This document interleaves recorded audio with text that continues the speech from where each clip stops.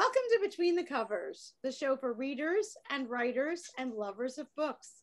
I'm Stephanie, and I'm a publisher at Red Penguin Books, where we publish books of all types and genres. So if you have a book in your head, maybe one all ready to go, or maybe even 300 sheets of loose leaf shoved into a drawer. And yes, probably about once a month, I get an envelope filled with loose leaf and napkins. Visit us at redpenguinbooks.com and unleash your inner author. I'm so thrilled today to be joined by two authors who have totally unleashed themselves. Glen Dahlgren is the author of The Child of Chaos. And in The Child of Chaos, he writes, an irresistible longing drags young Galen to an ancient vault where, long ago, the gods of order locked chaos away. Chaos promises power to the one destined to liberate it, but Galen's dreams warn of dark consequences. He isn't the only one racing to the vault, however. Horace, the bully who lives to torment Galen, is determined to unleash chaos, and he might know how to do it.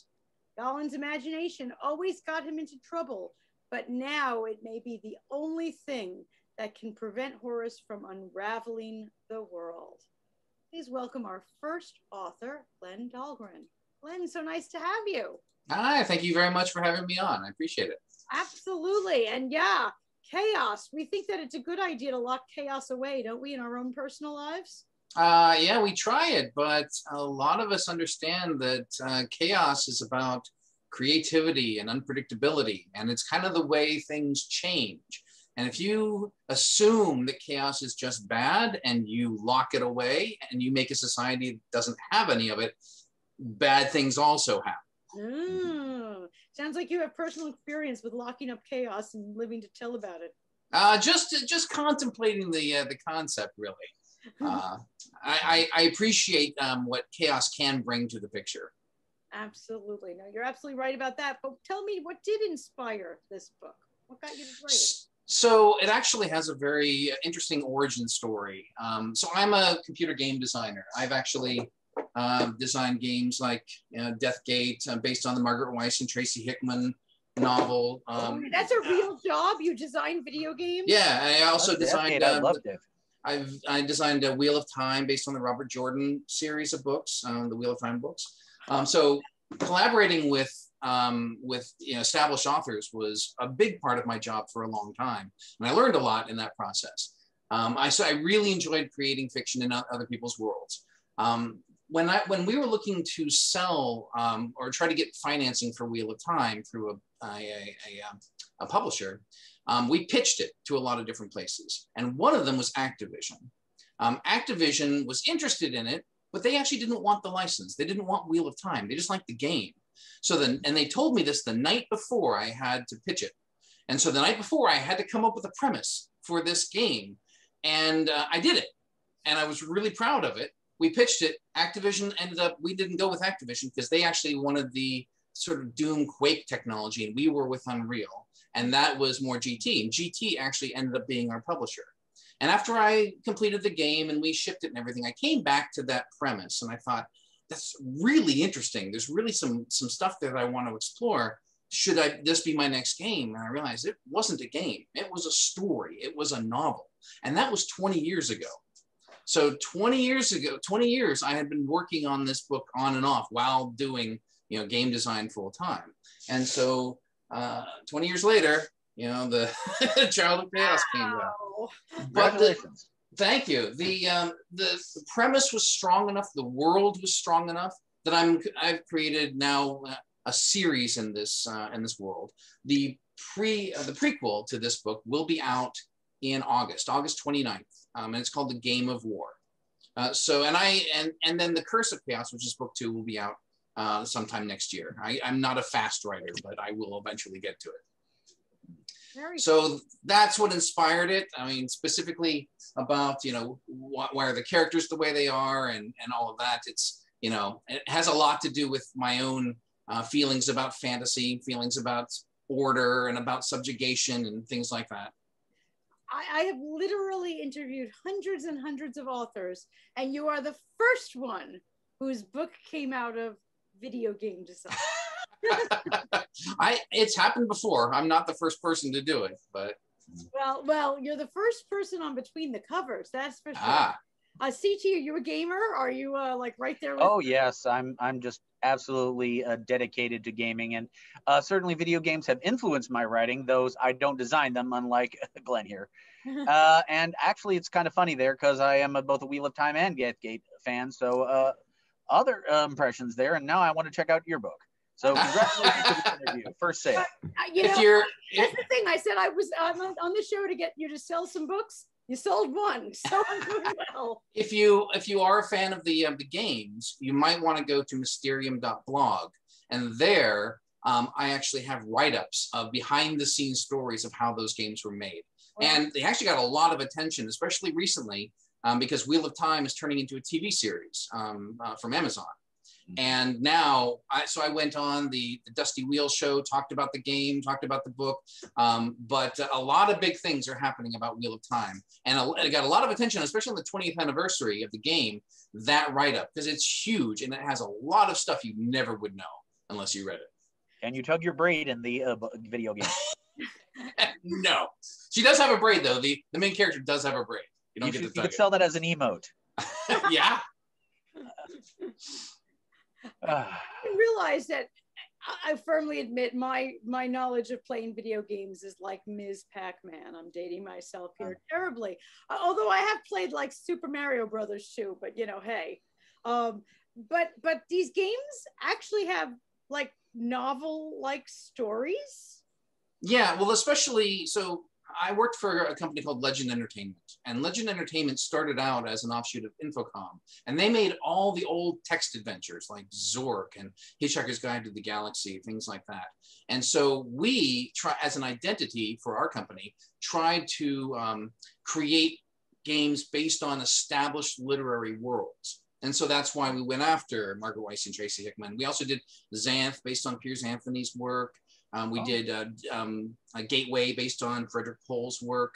There were quite a number of them, and that's sort of how we established our own identity. And they were adventure games, and adventure games aren't like Pac-Man or Mario Brothers. They are based on story because you are an interactive participant in this story. You have to figure out the puzzles. You have to figure out who do I need to talk to and how do I need to convince him to do what I want him to do and get the thing he needs, or manipulate another character to interact with him. And so it's a story that's based on those books. The Wheel of Time was a prequel. Actually, Jordan didn't want me retelling his story, but the Death Gate is actually a retelling of all, I think 7, I don't remember how many books there were, but at the time, I think there were 7 books. And I managed to get most of those worlds into this game. So it is all about storytelling. And it was a great way for me to cut my teeth in making, in writing. Awesome. Now tell me maybe we should get Stephanie a copy of King's Quest. Ooh. So we sort of just move her up, maybe to the 90s and gradually, eventually reach Witcher 3. I mean, I do have 2 sons, so we have gaming consoles right here that I plug into. Are these PC games or PlayStation? Well, they were when I was designing, mostly PC. I've done console design. I actually did an MMORPG, Star Trek Online. I played that. Yeah.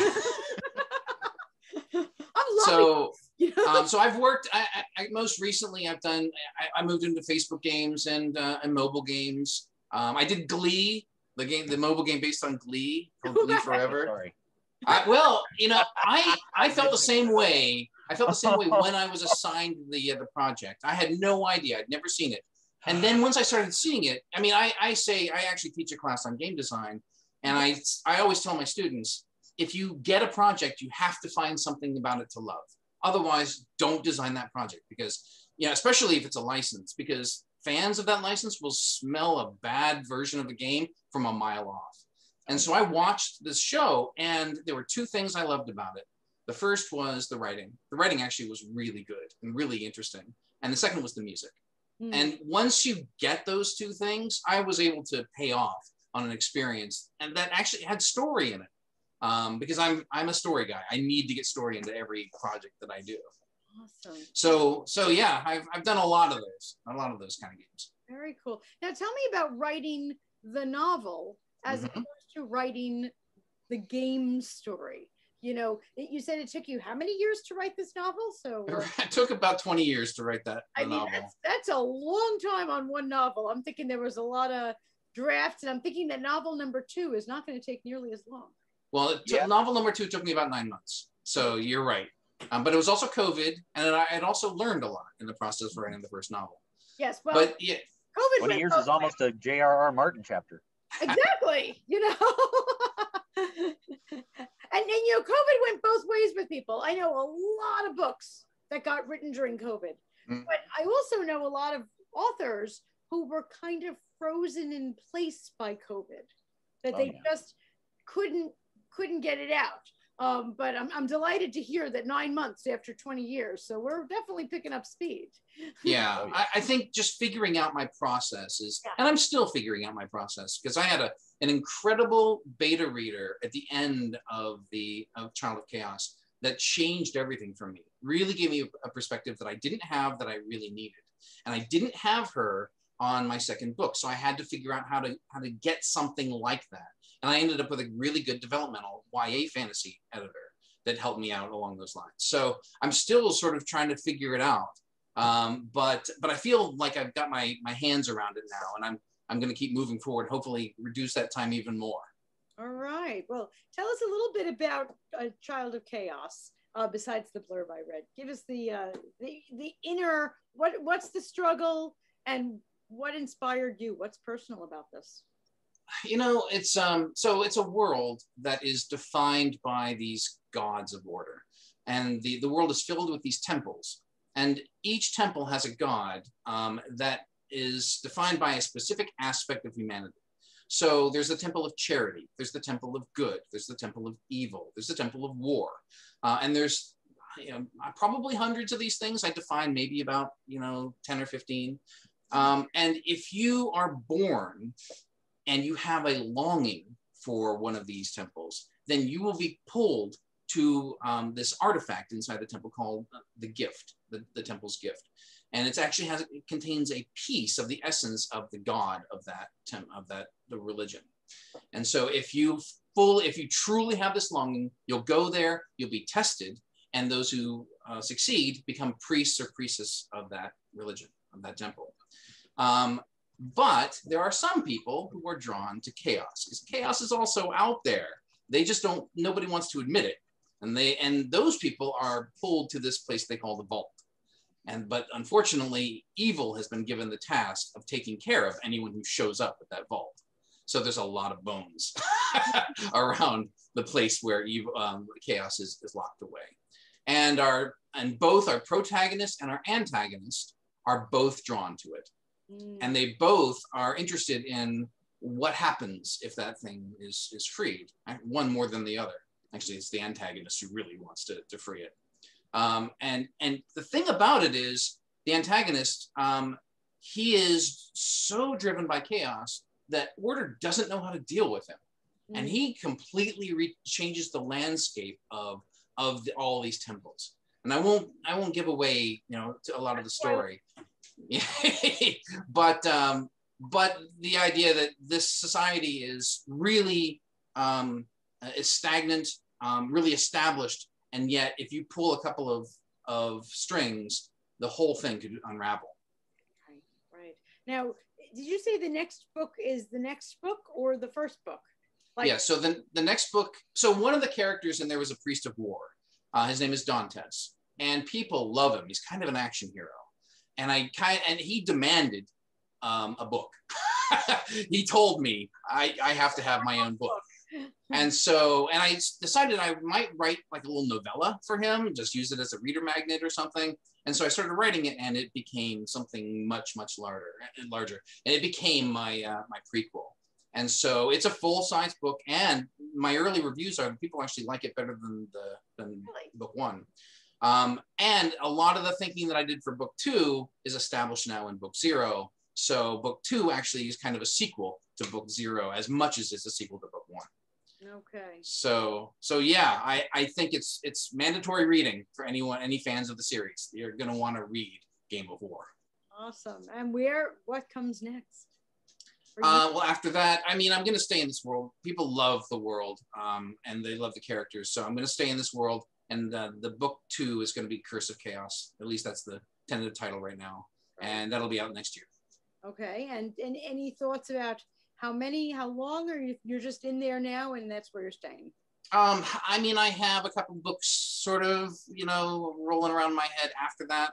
I actually have a couple of ideas for books outside of the series, but right now I'm just laser focused on that series. I want to get that done and out and see what people think. And so far, people have really loved it. So I'm thinking that why mess with a formula that seems to be working? If it ain't broke, don't fix it. Yeah. I am all about that. Well, for people who have series, our next book is from quite the series. C.T. Phipps is the author of The Tournament of Supervillainy. Yes. In The Tournament of Supervillainy, Gary Karkovsky, aka Merciless the Supervillain Without Mercy, is presently the most disliked supervillain in the world. Superheroes don't want to just throw him in jail. They want to deliver an epic beatdown for ending their golden age by killing Merciful, the superhero with mercy. His fellow supervillains aren't much better either, jealous of his success or loathing him for all the other baddies he's killed. Also, what's up with his wife, Mandy? She's been acting extra strange since getting her soul back. Well, that's a long story. And that's where Gary receives an invitation to the Primal Fighting Tournament, an interdimensional contest involving all the universe's greatest warriors. The prize? A wish with no limitations. So Gary can finally get on that world domination thing he's been putting off. Unfortunately, Gary is competing against good and evil way above his league. Not only Gabrielle Anders, aka Ultra Goddess, his former fiancée, but Entropicus, the space god of evil. Thankfully, Gary has allies from unexpected sources, including Jane Doe, the protagonist of I Was a Teenage Weirder, G from Agent G, and Cassius Mass from Lucifer Star.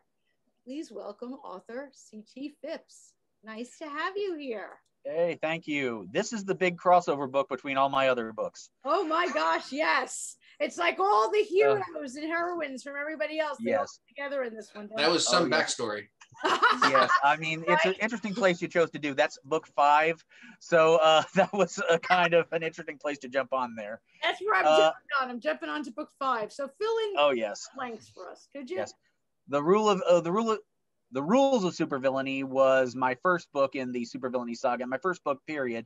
I wrote that as kind of a way to get all of my crazy, absurdist ideas about writing and 1,000 wannabe Pratchett jokes out of my head regarding the Marvel Cinematic Universe and the DC Cinematic Universe, whatever it is, and all the other 20, 30 years of comics I've been reading until then, before I got to my quote-unquote real writing.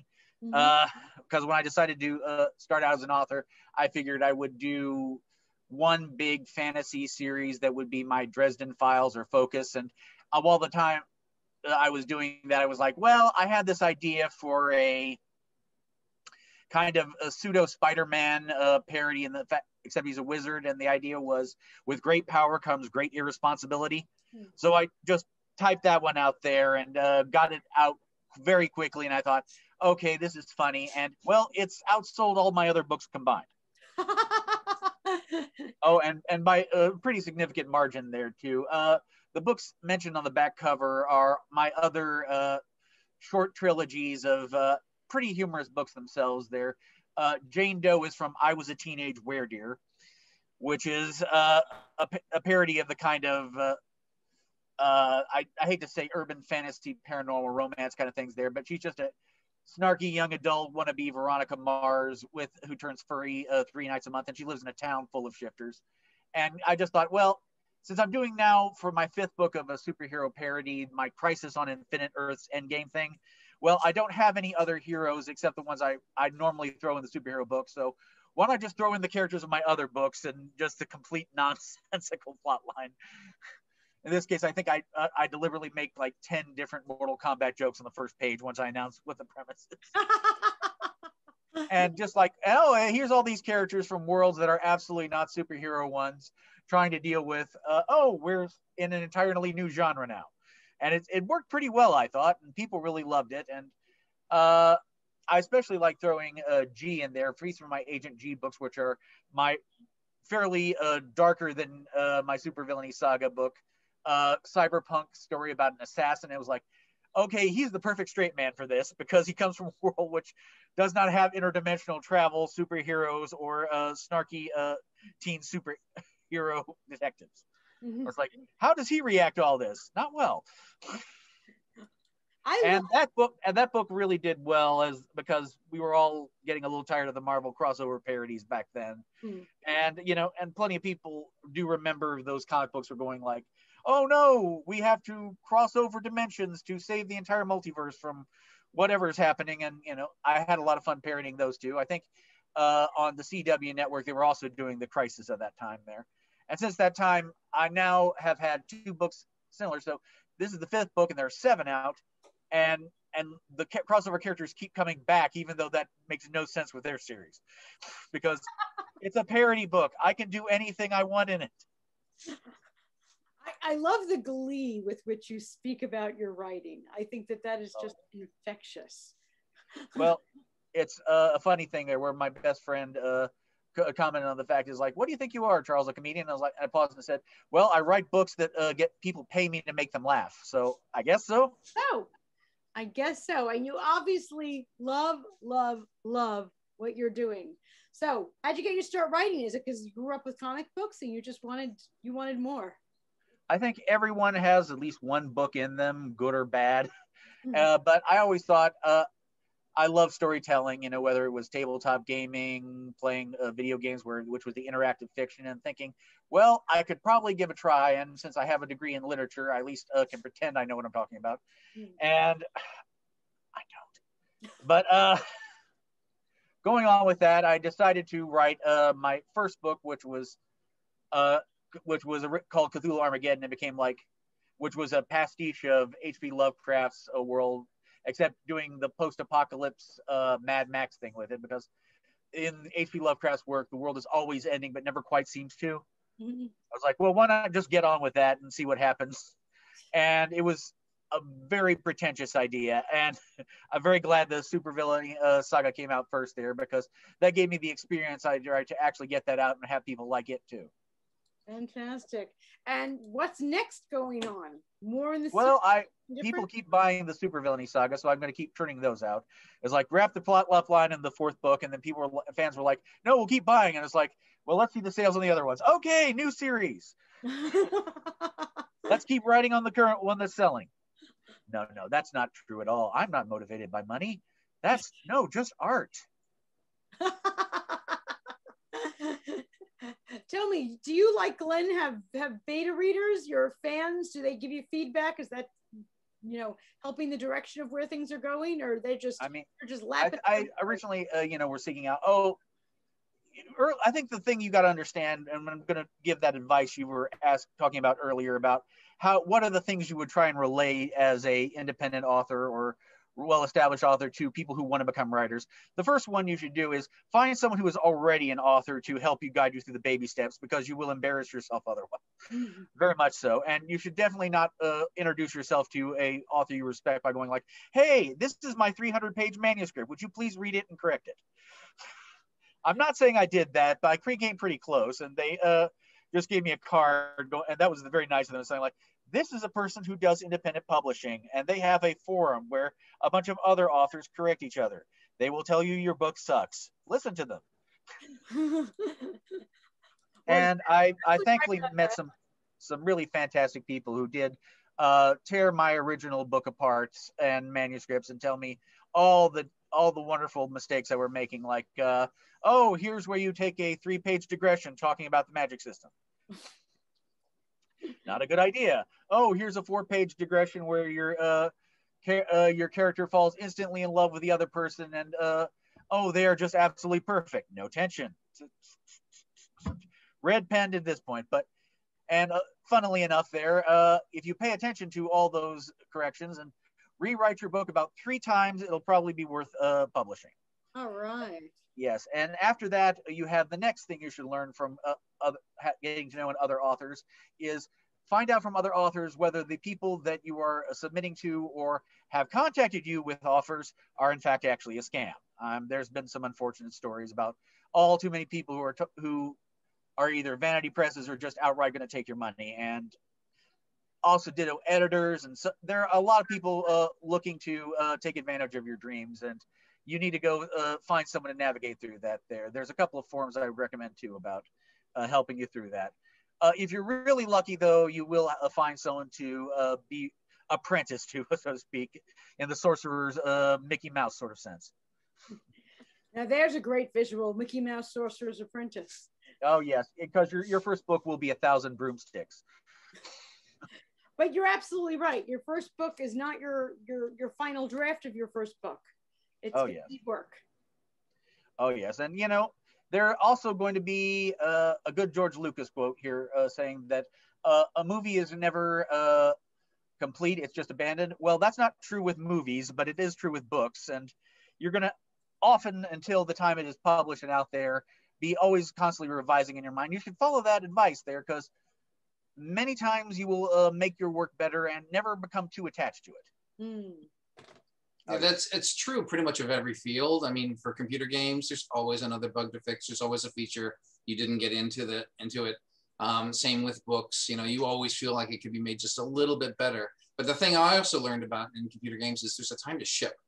And especially when you have a team of people, a large team of people who all need to make money, they need to ship that product because they need to move on to the next one. And that's true even as an author. You need to move on to the next game or the next book. Yes, and if you actually manage to get a decent, and I'm not going to say good at writing, a thing you should also note is don't throw away your past ideas or manuscripts there. Put them in a trunk like Stephen King did, and eventually when you are actually famous and good as an author, you can, or whatever passes for it, reach into that trunk, go over it, and be like, oh my God, this is terrible. And then start correcting it. And you will, in fact, probably have a decent book at the end of it, much easier. And that's some veteran advice there. And I'm not saying I've done it like 5 times, but it's why I got like 30 books out now rather than the 5 that I actually am fully confident we're. But you're absolutely right. There is a time to say, it's time. It's time to be done. You can love something and correct something to death, and literally suck the soul right out of it in your correction. Oh yes, and you will also need to develop a very thick skin as both an author, either for traditional publishing or independent. And with either, there are people who are going to hate something fundamental about your books, no matter what side on anything you take, even if you're the most generic fluff imaginable there. I framed a few of my hate reviews that comment on, oh my God, there are gay and brown people existing here, and I'm not exaggerating. Oh gosh. Well, you mean like there's way too many women doing stuff in this. I mean, like, you think I'm making a parody, and I'm not, sadly. And it's just, you need to write the book that pleases you first, and that should be your primary guiding point. Mm-hmm. The first 2 lessons are: 1, pay attention to what everyone criticizes about your book; 2, learn what not to. You're absolutely like right. Martial arts, you got to get the whole contradictions for it to be sound wise. And you mentioned Stephen King, who famously, the first time he got a rejection, he had a nail up above his desk. He had it all ready. He speared the rejection up there. Eventually, there were so many rejections that he needed a big spike instead of a nail. So, it's part of the game, shall we say. Oh, yes. And remember, he threw away, this may be an urban legend that he's telling, but it really reflects the emotions that are authentic to authors, and that he threw away Carrie because he was like, no, I finished this. It's crud. I don't care. And then his wife fished it out of the trash can, and that's history was made. Absolutely.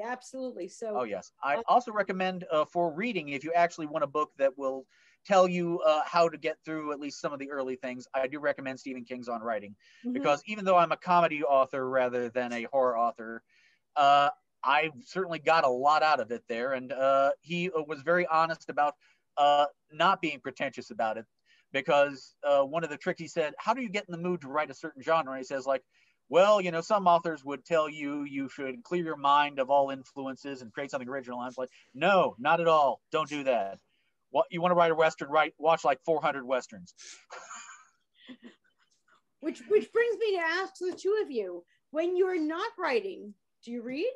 Do you like to read? Or are you too busy with comic books and video games? What's I mean, they're all mediums of telling there. And I think video games are just visual, interactive books. And I think they're underestimated as a storytelling medium. I mean, there is some things like Pac-Man, and there's also things that have as much dialogue as a few books of Game of Thrones. Exactly. Including and there's some that was written by the, George R. R. Martin, as I recall. Yeah. Yeah, actually, Deathgate has as much text as a traditional novel in it. Wow. Oh yeah. I mean, we're a little past, you know, jumping on the turtles and rescuing the princess there, and you know, that's part of the fun. And I was definitely influenced by video games in some of my respects. And my forwards to my books, I mentioned when I was writing Cthulhu Armageddon, I was playing a lot of Fallout. And I'm like, if you notice some similarities, it's probably like that. I used to play Call of Cthulhu. I don't deny these influences. I embrace them. Please don't sue me. I will say that a large part of my inspiration came from literature. I mean, that's why I wanted to make games based on literature. So I read a lot of the classic fantasy authors. But I also will say that we're living in a golden age of television and movies where they're taking things like fantasy and science fiction and adaptations of even comic books and graphic novels that are fantastic. I don't think I've seen this kind of quality for ever, and it's amazing. So I try to catch as many of those as I can as well. Absolutely. Well, since we're all into the visual aspect, tell me, in your books, if it was made into a movie, who's the star? Do you picture who's playing the role there? Glenn smiled. I'm curious. No, honestly, the reason I smile is because I absolutely don't do that. I mean, I see the book as a movie in my head as I'm writing it, but I don't cast it. Okay. And it's really tough for me to sit down and figure out, because I've gotten this question before in other interviews, and I just really say, no, let's figure that out when I've signed the contract. You didn't cast it, okay. CT, do you cast your books in your head or no? Well, it's interesting. I cast my books with multiple actors, sort of speaking, like whenever, as a way of kind of drumming up a little interest, is like, I would never say that someone couldn't play a character if they're really good at the role or wanted to. I mean, like if they were doing the Netflix version of the Rules of Supervillainy and they said like, oh, we have this list of various cast members, like, well, whatever gets me paid, friend. And that's like, oh, I'm not supposed to say that out loud. No, but when I was early on there, I did do a little blog entry which listed various actors that you could cast as the characters to help with the visual effects, because some fans get a tickle out of that. Right. And I was like going, Captain Cold from The Flash, Wentworth Miller, and Prison Break, you know, he could do a good Gary. And I said Deborah Ann Wall could be Cindy, the redheaded Harley Quinn-esque figure, and all these characters would be good. But you know, it's really who the reader wants to be in their case, and that is something you can't take away from them either. Right. Right. And that itself is why we always say the book is better than the movie, because the reader then gets to decide. Unless it's Ready Player One. I'm sorry, Ernest. Tell me something, CT. What do you do to get the creative juices flowing? I mean, you're bubbling over with it, so maybe you don't have to do much. Oh, I've had my period of a writer's block there. I will be honest. The pandemic killed my writing for a year, while some other people were like saying like, oh, it had me having the quiet and all that. It's like, no, I had quiet before. That was when everyone in the house was at their jobs. Yes. No, I was doing all sorts of things and surrounded by noise and distracted, and also just worried about the world in general. And that just definitely put me off writing. But if you want to be inspired, I do believe I have a couple of tips, and again, mostly stolen from Stephen King. The first is, do surround yourself in your genre, put yourself in that world, and the kind of things that you want your book to be like. You don't have to worry about stealing, because you are being inspired for your own story by the things you love. So yeah, definitely read as much as possible in the genre you're trying to write, and enjoy what other people have done with it. Mm-hmm. You're not going to be writing an exact replica of whatever. You're going to be putting your own spin on it just by being a different person. Awesome. And another thing to definitely write is, don't try and chase trends. Write with a book you want to read yourself, and that will be the best advice I can give to you there. It's because people I've met who are like, oh, I want to succeed in urban fantasy, and I'm like, you and 10,000 other people. And if you love urban fantasy, true there, but you have to let your audience find you. You can't like try and trace and write something that will be the next big thing without actually being ahead of the next big thing. Right. No, chasing audience, that's a really good thing to stay away from, because it's a lose-lose there. Yeah, I agree with that approach. I'm also, I don't really understand the author who can write a book a month. I could never even approach that, and not because it would take me a month even to start thinking about what I wanted that book to be and what I wanted it to say. And I there's no way I could chase genres either. I think I could write science fiction, or I could write fantasy. I've done both, but I can't, pick, the genre of the day and figure out, okay, that's where the money is right now, and so that's the audience that I'll chase, because it's not really about that. I mean, anyone who goes into, especially indie publishing, you're not chasing a lot of money. Maybe eventually you might get a break and you might see, some sales that sort of pay for itself and a bit more. But if you're in it to make money, then there are better ways to do that. And I think you need to be here because you want to tell a story. You need to tell that story. And that's why I write the books that I do. Oh, yeah. Can I tell you the old joke? Go ahead. Oh, yes. What's the difference between a pizza and a writer? A pizza and a writer? Yes. A pizza can feed a family of 3. It's unfortunate. You don't do this for the money there. I mean, you can succeed in the money there, but that is when, technically, if you want to be rich as a writer, then you have to be either start as it or have someone make a movie out of your book.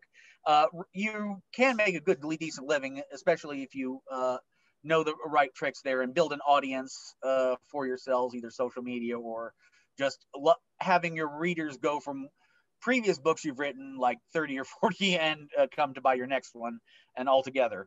But it's a slow, demanding process, and one that there's no guarantee of success there. But if you don't quit your day job like acting, it can certainly become start as a good supplementary income. And yes, you can make a living at it. Just don't keep your expectations realistic.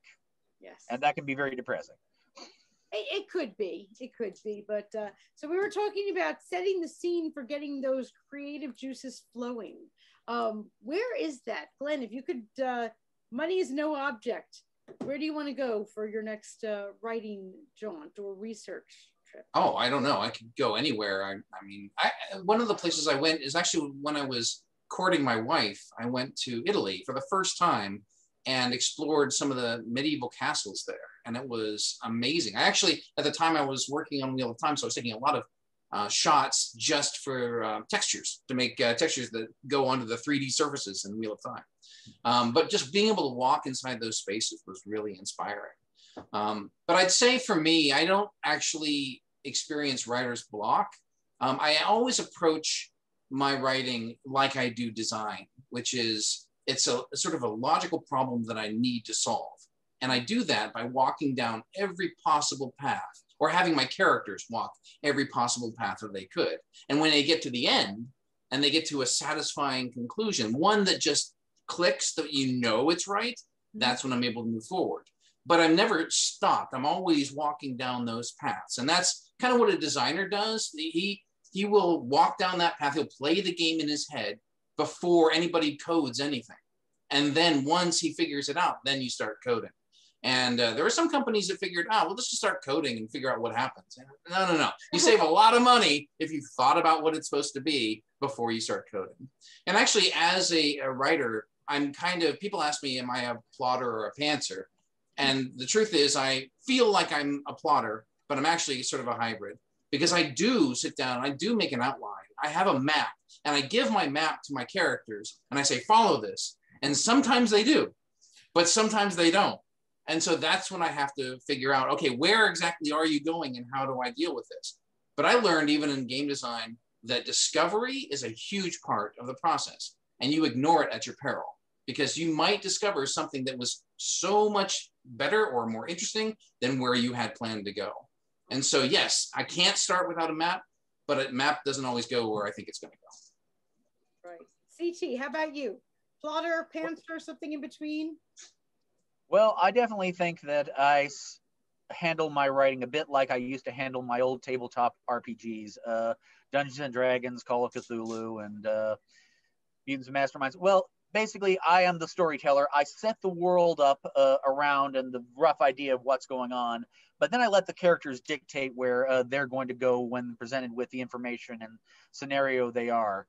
And it's my escape from the rest of the world, so I don't need to vacation anywhere to get inspired for this thing, because I'm going into my world to play around in. And so I definitely have written some books where I have this very specific idea of where it's supposed to go, and then the characters take me in a wildly different direction. I think the biggest example would be the ending to Lucifer Star, which I'm not going to spoil, but just to give you an idea about what happened there, there was this big epic galaxy changing event that was going to happen, Lucifer Star being a kind of dark Star Wars kind of universe. And then the characters, in their typical Han Solo-esque way, went, yeah, this is bad, I'm out of here. And it was more interesting for the fact is, like, I don't care who wins, I don't have a skin in this game, and I want out. And I'm going to get, and getting out became the joke of it while everyone is shooting everyone else. It's like, yeah, goodbye. It made a very interesting sequel, actually, because no, we did not actually want to save the galaxy at all. We were interested in saving ourselves, and good luck with that. Well, that's always fun when characters do not stick to the script, isn't it? Oh, yes. And Gary's a good character in my Supervillainy saga. The funny thing is, when you were reading the back cover, you forgot to add the trademark to his title there. It's not just Merciless, the supervillain without mercy. It's Merciless, the supervillain without mercy, trademark. Yes. Sorry about that. You're right. Yes. Well, Gary has a very unrealistic idea about what a supervillain is, because he grew up in this world where superheroes and supervillains are real, and he is not quite as aware about what they are about as he thinks he is. He thinks of supervillains as kind of anti-establishment, heroic, fight the man kind of powers, when for the majority they're just a bunch of really awful people. And since he is living that bizarre Robin Hood meets punk 80s kind of dream, no superhero actually understands how he's doing the things he's done and why.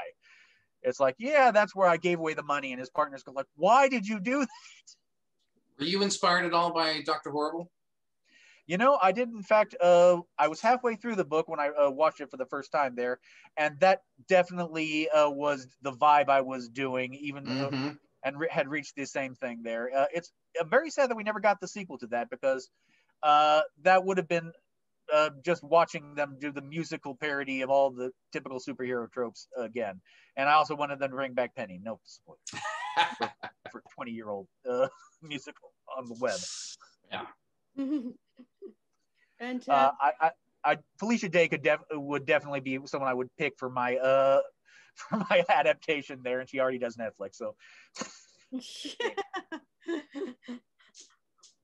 one more question. If you were going to write your next book and it wasn't going to be in this genre, not a series book, something completely off the map, have any inklings for what that would be? Oh, I'm currently writing another cyberpunk book there.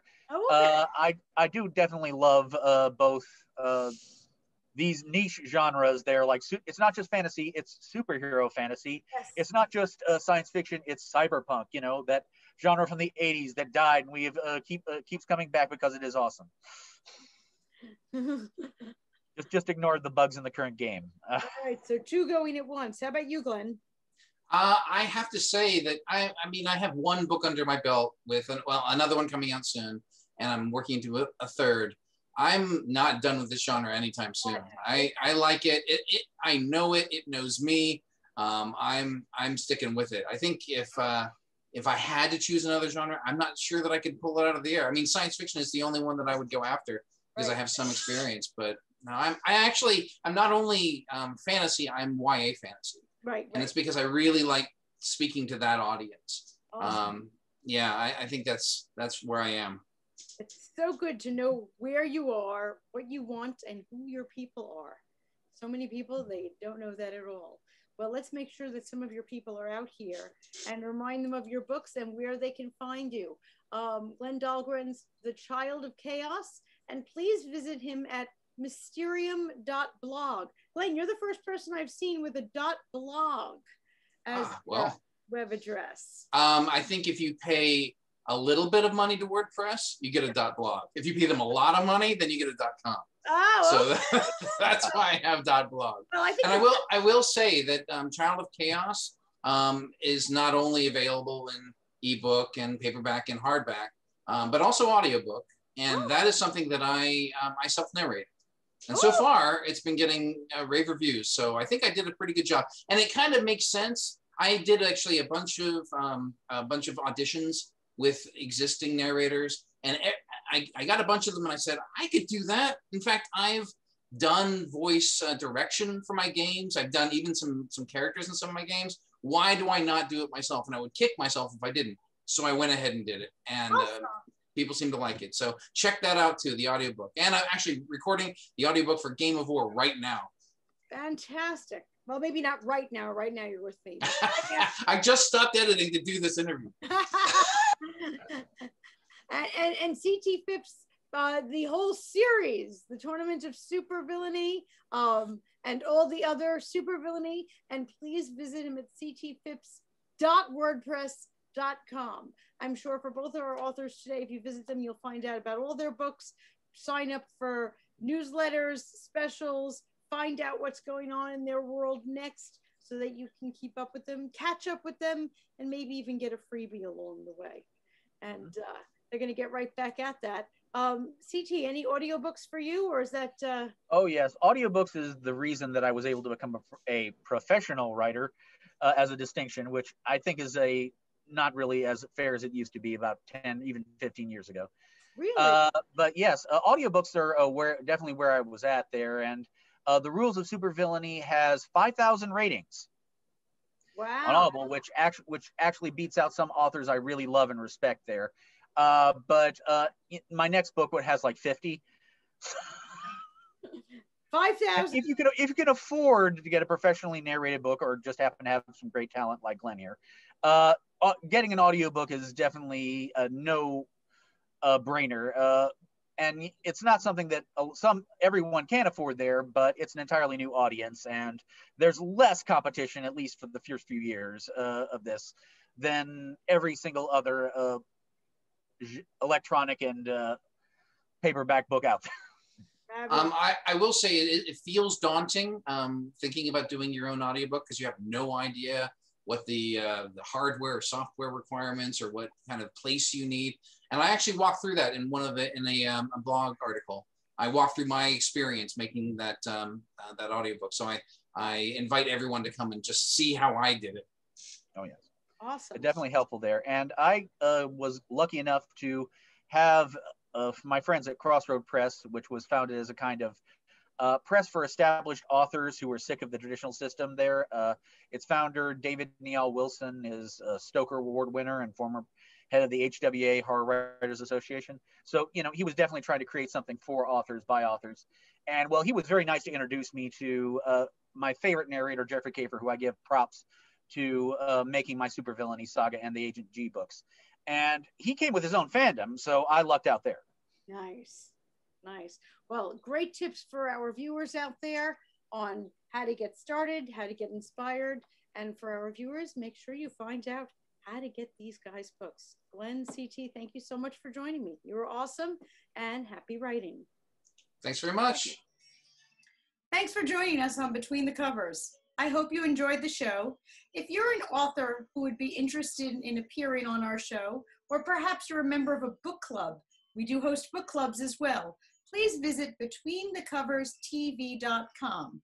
By the way, at BetweenTheCoversTV.com, you can watch past episodes in addition to learning more about our authors and guests. So sign up there if you would like to be a guest on the show yourself. And if you have some books that you would like to get written or published, visit redpenguinbooks.com. Thanks so much for joining us.